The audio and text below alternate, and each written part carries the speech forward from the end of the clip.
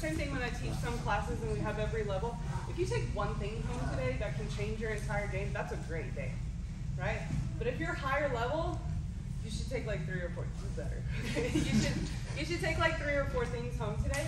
I did fit a good amount into a small space, just because I love to set up like a beginning to end flow, so that you can choose what to take from it, as well as some of you guys are really good at just linking that together. But I also want you to remember what you learn, and then you can go back and look at the small details. Like for now, the arm drag, I know it's tricking people up a little bit because I went from one arm drag to a different arm drag. But I do that in the sense that, you know, there's never just one way, right? And sometimes I think we go for one move and then we're like, oh, it didn't work. And in that moment of, oh, it didn't work, you could be on to the next thing, right? Especially for those of you who like to compete, like there's no time to sit out there and go, oh no. There's just a, oh, it didn't work that way, that opens up this, right? So if you feel a little overwhelmed, do like he said, breathe in the nose, out the mouth, and then look at one of us and be like, what is she talking about? Please come and help me, okay? So I'll just give you a few details real quick before we move forward. So one main thing is when I go for this over-under arm drag and he sits back up, initially my hand is here, like on top. You can do this arm drag from top or bottom. I like to get here and switch it because, you know, in jiu-jitsu, keep your friends close, keep your elbows closer, yes? So when I arm drag, it keeps me from like flaring out if I'm on top when I get to this under grip. Make sense? At the same time, it's natural because a lot of times in a butterfly, in an arm drag or a butterfly sweep, we go back and lift. But for this one, we're legit going sideways. Because if I take him back even a little bit, his marine thighs are too heavy, right? Something about a rock and roll. All right, so from here, I like to really drag him because it makes him heavy on this side and it makes this leg a little lighter, right?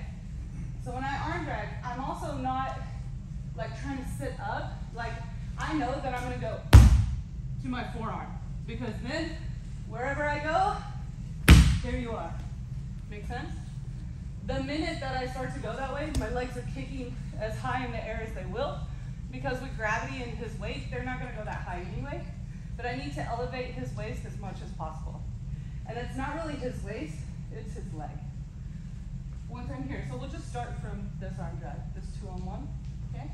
Grip, seat grip, completely to the side, completely lifting. And it took me a while to understand the difference between this and like a diamond, right? So when I say diamond here, it's not up here on his thigh. You don't want him to be able to bend his leg, right? It's here. So now if he tries to put his leg down, I can keep pushing his weight sideways, understand? So from here, I don't have to do a lot of movement. I'm literally just gonna kick my leg up in the air, and then his ankle holsters right into my hip. Make sense? The minute I'm here, my foot goes to the hip. Be sure you're not this guy. You're out of there, okay? Make sure you're not a reaper.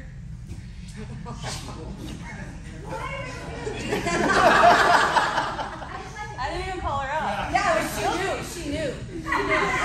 It's okay. It's a small tradition we've carried. Very strong. Yeah.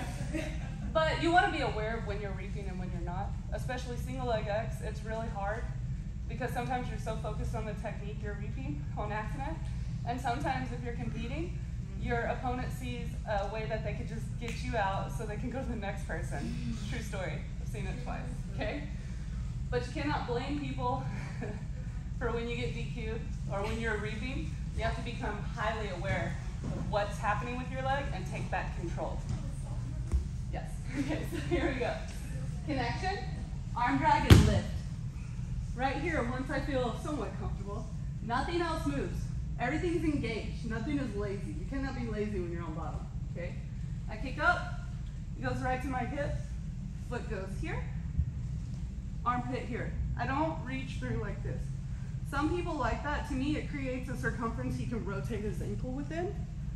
When I squeeze with my armpit, he tries to move, and wherever he goes, there we are.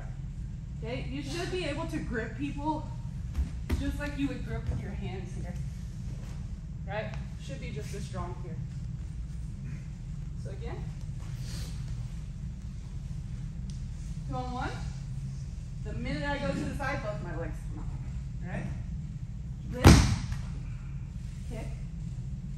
foot in the hip, and I'm kind of pushing him away, both with my arms. This is why I don't want to be on my back. Pushing sideways, lock this up, pull it in your armpit if you need to. Make sense? Go between the arm, gripping the arm and gripping here, so you can feel the difference in control. He'll stand up, and that's as far as we go for now. One more time. So one arm jack, I kick up, lock it up. My partner stands with a lot of balance. Questions? Try it out. 1, 2, 3.